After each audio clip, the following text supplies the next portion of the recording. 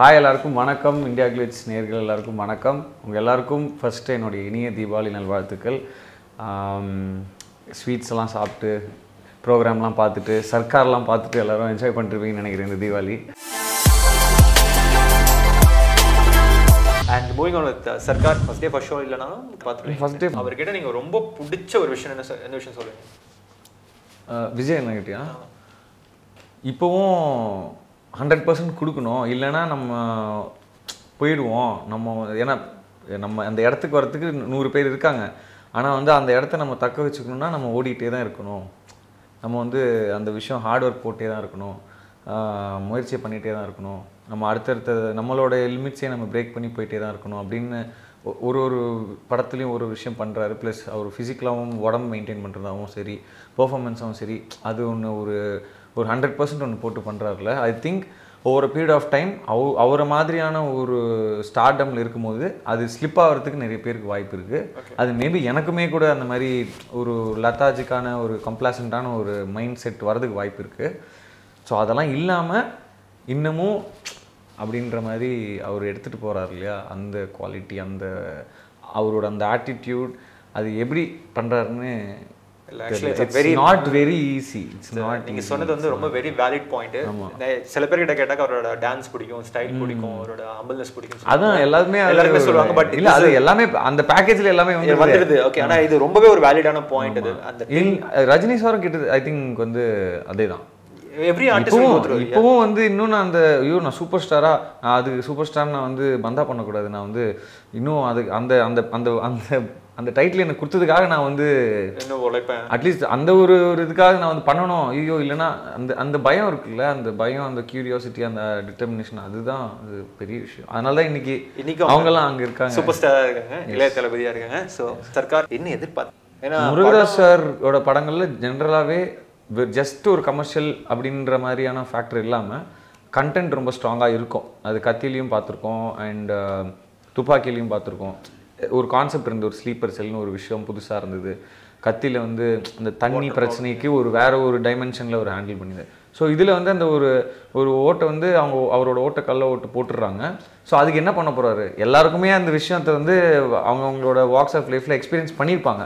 But அதுக்கு என்ன அப்படின்ற அந்த என்னன்ற விஷயந்தான் ஐ திங்க் அந்த ஃபேக்டர் தான் என்ன பண்ணியிருக்காரு. அது தளபதி அவரோட இதில் பார்க்கும்போது எப்படி இருக்கும் அப்படின்ற அந்த ஒரு எக்ஸைட்மெண்ட் தான். அது இல்லாமல் ஆப்வியஸ்லி எல்லாமே இருக்குது. யோகி பாபு இருக்கார், கீர்த்தி சுரேஷ் இருக்காங்க, ஃபன்னு, காமெடி, லவ் எல்லாமே இருக்க போகுது. பட் மெயினான விஷயம் இதுதான். ஸோ இளைய தளபதி ஃபேனை அவர் நாங்கள் ஃபர்ஸ்ட் அது நம்ம சர்க்கார்னு வேறு டைட்டில் வச்சுருக்காங்க. ஸோ என்ன சர்க்கார்னா கவர்மெண்ட்டு. ஸோ இவர் கவர்மெண்ட் ஃபார்ம் பண்ணுற மாதிரியா இல்லை என்ன நடக்க போகுது அப்படின்றது தான் அந்த எக்ஸைட்மெண்ட்டுக்காக தான். அப்புறம் என்னெல்லாம் வெடிக்க போகுதுன்னு தெரியல எங்களுக்கு. அது ஐ திங்க் இப்போல்லாம் மோஸ்ட் ஆஃப் த ஃபிலிம்ஸ்க்கு ஏதாவது ஒரு பிரச்சனை வரதான் செய்யுது. சிலதில் உண்மை இருக்குது, சிலதில் உண்மை இல்லை. பட் நம்ம எது உண்மை பொய்லாம் நம்ம போய் பார்த்து டிசைட் பண்ண முடியாது எனக்கு தெரிஞ்சு.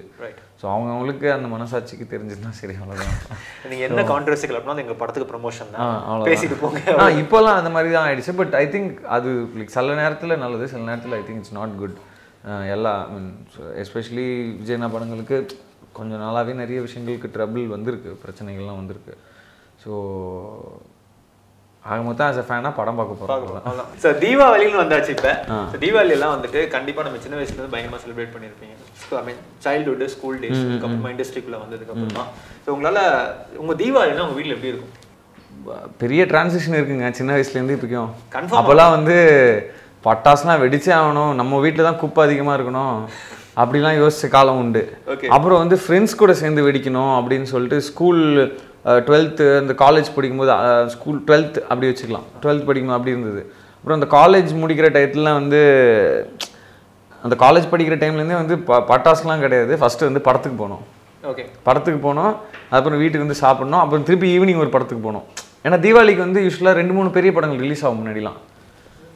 ஸோ அந்த மாதிரி ஒரு இது இருந்தது. இப்போல்லாம் கிராக்கர்ஸ்ன்ற ஒரு ஐடியாவே இல்லை, சுத்தமாக போயிடுச்சு. இப்போ ஃப்ரெண்ட்ஸ் கூட இருக்கணும், படத்துக்கு போகணும், என்ஜாய் பண்ணணும், வெளில போகணும், இல்லை ஃபேமிலியோடு இருக்கணும், இப்படி தான் இருக்குது இப்போ மைண்ட் செட்டு. உங்களுக்கு ரொம்ப பிடிச்ச வெடினா இது? பிடிச்ச வெடி லக்ஷ்மி வெடி சின்ன வயசில். ஏன்னா குப்பை நிறைய வரும், சவுண்டு நிறைய வரும், இதுதான் கான்செப்ட். பேப்பராக பிறக்கும். ஆமாம் ஆமாம். ஸோ அப்போ அதெல்லாம் இப்போ அதுக்கப்புறம் ஒரு டைமில் வந்து இது இந்த வாலா ரொம்ப பிடிச்சிருந்தது. ஏன்னா டக்கடன்னு வெடிச்சிட்டே போவோம். அதில் ஒரு எக்ஸைட்மெண்ட், அதில் ஒரு ஃபன் இருந்தது. இப்போ வந்து எதுவுமே பிடிக்காம போச்சு. இப்போ கோ கிரீன். இந்த வருஷம் தீபாவளி வந்து பட்டாசுல எதுவுமே கிடையாது, கோ கிரீன் மட்டும்தான். நான் அதான் ஒரு இதில் கூட சொல்லியிருந்தேன், இப்போ ஒரு வீடியோவில் கூட நான் அந்த வாட்டி கிராக்கர்ஸ் பர்ஸ்ட் பண்ணல. ஆனால் பர்ஸ்ட் பண்ணுங்கன்றது தப்பு ரைட்டுலாம் சொல்ல வரல, நான் பர்ஸ்ட் பண்ணல அப்படின்னு தான் சொன்னேன். ஏதாவது ஒரு வெடி மேலே உங்களுக்கு இன்னும் பயம் இருக்கும்? இந்த வெடி மட்டும் ஆமாம் அந்த வந்து விழுக்குன்னு இருக்கும். அது வேற ஸ்லோவாக ஒரு மாதிரி வந்து வெடிக்கலையா அப்படின்ற நேரத்தில் வெடிக்கும். அப்படி நூலில் அப்படி பறக்கும் வேற. ஆமாம், அந்த கிரீன் கலர் த்ரெட் மாதிரி இருக்கும். ஸோ அது வந்து அது என்னன்னா அது அந்த சவுண்டுனால எனக்கு அந்த விழுக்குன்னு இருக்குன்னு வாங்கல, அது இன்னும் கூட இருக்குது. இந்த பூண்டு வெடி வெடிச்சிருக்கீங்களா? வெங்காய வெடி. அது வெங்காய வெடி. ஆமாம், செவுத்துல போட்டால் வெடிக்கும். டம்முன்னு வெடிக்கும். ஆமாம், அதெல்லாம் நிறைய சின்ன வயசில் நாங்கள் இந்த ஏரியா பசங்கள்லாம் இந்த தீபாவளிக்கு முன்னாடி நாள் மட்டும் கடைங்கள்லாம் கொஞ்சம் அந்த தீபாவளி அந்த கிராக்கர்ஸ் கடை மட்டும் 2 மணி வரைக்கும் திறந்து வச்சுருப்பாங்க. ஸோ நாங்கள் என்ன பண்ணுவோம், லேட்டாக நைட்டு ஒரு 10 மணிக்கு அப்படி ஆரம்பிச்சு எங்கள் ஏரியாவில் எல்லா தெருலையும் போயிட்டு அவங்கவுங்க ஃப்ரெண்டு வீட்டில் அவங்கவுங்க வீட்டு வாசலில் கொஞ்சம் வெடிச்சிட்டு அப்புறம் அப்படியே ரவுண்ட்ஸ் அடிச்சுட்டு போயிட்டு அந்த கடையிலேருந்து அந்த வெங்காய வெடி கிடைக்கும். ஏன்னா லாஸ்ட் மினிட்ல வாங்கினா கொஞ்சம் விலை கம்மியாக இருக்கும். அது மீதி வந்து ஸ்டாக் தீராதெல்லாம் வச்சிருப்பாங்க. ஏன்னா அதுக்கப்புறம் அடுத்த நாள்லாம் வேறு யாரும் வாங்க மாட்டாங்க.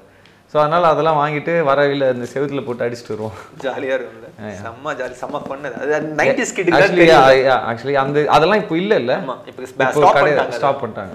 90s கிட்ஸ் தான் தெரியும் அந்த ஃபன் என்னன்னு. நல்லா பக்கத்து வீட்டில் அடிச்சுட்டு வீட்டில் இல்லை, அது பயங்கர ஃபன்னு. அந்த செவுத்துல அது ஒரு ஃபேசினேட்டிங்காக இருக்கும். செவுத்துல அடிச்சா வெடிக்குதாவா அப்படின்ற மாதிரி. பத்தெல்லாம் எதுவும் வைக்க தேவையில்லை. அதற்கு சம்டைம்ஸ் கலர்லாம் வேற, புகைலாம் வேற வரும் அதுலேருந்து. நீங்கள் எப்பயாவது இந்த மாதிரி தீபாவளி வெடியெல்லாம் வெடிக்கும் போது எப்பயாவது அங்கே அடிபட்டிருக்கா, வெடிச்சிருக்கா, கையில் காயெல்லாம் ஏற்பட்டிருக்கு? காலில் அடிபட்டிருக்கு. காலில் ஏற்பட்டிருக்கு. எது சங்கு சக்கரமா? சங்கு சக்கரம் தான். ஆமாம், அது டுக்குன்னு ஓடி கிட்ட வந்துச்சு சின்ன வயசில். நான் சொல்கிறது நான் ஒரு 8 வயசு 9 வயசு இருக்கும்போது. ஸோ அந்த இடத்துல ஒரு லைக் ஒட்டன்னு சொல்ல முடியாது, ஒரு பாயில் மாதிரி இதுவாயிடுச்சு. ஸோ அதுக்கப்புறத்துலேருந்து நான் அந்த செருப்பு போடாமல் கீழே இறங்க மாட்டேன் தீபாவளி அன்னைக்கு மட்டும். எங்க கால் வச்சு எங்க இருக்குன்னு தெரியாது. ஆமா, நம்மளே நிறைய இடத்துல தெரியாம அந்த கம்மி மத்தாப்பை போட்டுருவோம். அதுக்கப்புறம் தான் வந்து லைக் ப்ராப்பரா ஒரு பக்கெட்டு, ஒரு தண்ணி அதெல்லாம் வந்து ஃபாலோ பண்ண ஆரம்பிச்சது. அண்ட் நீங்க ஸ்கூல் டேஸ்லலாம் படங்கள் போவீங்கன்னு சொன்னீங்க இல்லையா? Deepavali school days, college days? School டேஸ்லயும் போவோம், பட் காலேஜ் டேஸ்ல தான் வந்து இந்த ஃபர்ஸ்ட் டே ஃபர்ஸ்ட் ஷோ போறதெல்லாம் வந்து ரொம்ப ஆர்வமா இருந்தது. யாரோட படங்கள் அப்படி பார்த்துட்டு இருந்தீங்க அதிகமாக first day first show Deepavali? எந்த படம் ரிலீஸ் ஆனாலும் போயிடுவீங்களா? இல்லை அப்படி ஐ மீன் நல்ல படங்கள் அண்ட் நல்ல படங்கள் கெட்ட படங்கள் இல்லை, நிறைய படங்கள் பார்க்குறது உண்டு. அந்த பர்டிகுலர் ஃபேஸில் ஐ திங்க் சிவாஜி வந்திருந்தது. கரெக்டாக நான் 12th முடிச்சு அந்த ஹாலிடேயில் வந்து ஜூன் சம்திங் வந்து சிவாஜி வந்திருந்தது 2007. ஸோ அப்போ வந்து சிவாஜி போனோம். நீங்கள் தீபாவளிக்கு நிறைய படம் பார்த்துருக்கேன். சிவகாசி பார்த்துருக்கேன். ஓகே, சிவகாசி பார்த்துருக்கேன். மெர்சல் ஃபர்ஸ்ட் டே பார்த்தேன். சிலம்பாட்டம் தீபாவளிக்கு வந்ததுன்னு நினைக்கிறேன்.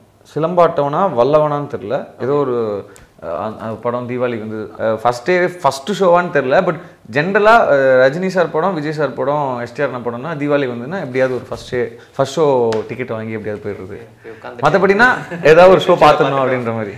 ஓகே, ஸோ சின்ன வயசுல நம்ம கண்டிப்பா இதெல்லாம் வீட்டில் பண்ணியிருப்போம். அந்த வெடி அப்படி கையில பிடிச்சி டப்பு இப்படி தூக்கி போட்டுருக்கு. இதெல்லாம் பிஜிலிலாம் பண்ணியிருக்கோம். பிஜிலி பண்ணியிருக்கோம், பயந்து பண்ணியிருக்கேன் நான். அப்படியா? ஆமாம், என் பசங்க ஐ மீன் என் ஃப்ரெண்ட்ஸில் ஒரு 2-3 பேர் லைக் அந்த கையிலேயே இப்படி பிடிச்சலாம். இல்லை சரம் இல்லை, பிஜிலியே வந்து கையிலேயே இப்படி பிடிச்சிட்டு கையிலேயே வெடிக்கும், ஆனால் கைக்கு ஒன்றும் ஆகாது. அப்படிலாம் இருக்கு. ஓகே, அதெல்லாம் பண்ணியிருக்காங்க. ஆனால் அதெல்லாம் எனக்கு அந்தளவுக்கு தெரியும் கிடையாது பண்ணுறதுக்கு. கையிலேயே வைக்கிற அளவுக்குலாம் அப்படி பிடிச்சிட்டு ரொம்ப தூரத்துலேயே அப்படியே தூக்கி போட்டுருவேன். சிலது வெடிக்கும், சிலது வெடிக்காது. வீட்டில் எப்படி ஸ்வீட்லாம் பண்ணுவாங்களா தீபாவளி? ஆமா, ஏன் எது உங்களுக்கு ரொம்ப பிடிச்சது? வீட்டில் பண்ணுறதுல ரொம்ப பிடிச்சது வந்து மைசூர் பாக். எங்கள் வீட்டில் அது கொஞ்சம் நல்லா பண்ணுவாங்க. ஆமாம், அதுக்குன்னு மற்றெல்லாம் கேவலமாக பண்ணுவாங்க. அது கொஞ்சம் நல்லா பண்ணுவாங்க. அதுதான் வந்து யூஸ்வலாக தீபாவளினா அது ஒரு டிஃபால்ட். அது மைசூர் பாக். ஆமாம், அது வந்து டிஃபால்ட். அது வீட்டில் இருக்கிறவங்களுக்கு, ரிலேட்டிவ்ஸ்க்கு, பக்கத்தில் இருக்கிற ரிலேட்டிவ்ஸ்க்கு, அப்புறம் வீட்டில் ஒர்க் பண்ணுறவங்களுக்கு, ஆஃபீஸில் ஒர்க் பண்ணுறவங்க, இதெல்லாம் எல்லாருக்கும் அது டிஸ்ட்ரிபியூட் ஆகிடும். சூப்பர். அதை தவிர நிறைய வெளியிலவும் வாங்குவோம். ஓகே, வெளியிலேயும் கடையில் வாங்குகிற ஸ்வீட்ஸும் ஆர்டர் பண்ணி வாங்குகிற ஸ்வீட்ஸும் இருக்குது. ஸோ அகெயின் எல்லாருக்கும் கொடுக்கறதுக்காக தான். ஓகே, ஸோ எப்படி ரம்ஜான் அப்போ வந்து ரஹ்மான் சார் வீட்டுக்கு போனால் பிரியாணி கிடைக்குமோ, தீபாவளி அப்போ வந்து ஹரிஷ் கல்யாண் சார் வீட்டுக்கு வந்தீங்கன்னாக்கா ஸ்வீட் கண்டிப்பாக கிடைக்கும். மைசூர் பாக் அவங்க அம்மாவே செஞ்சது ஹோம்மேட் கிடைக்கும். அது எல்லா தீபாவளிக்கும் கிடைக்கும்.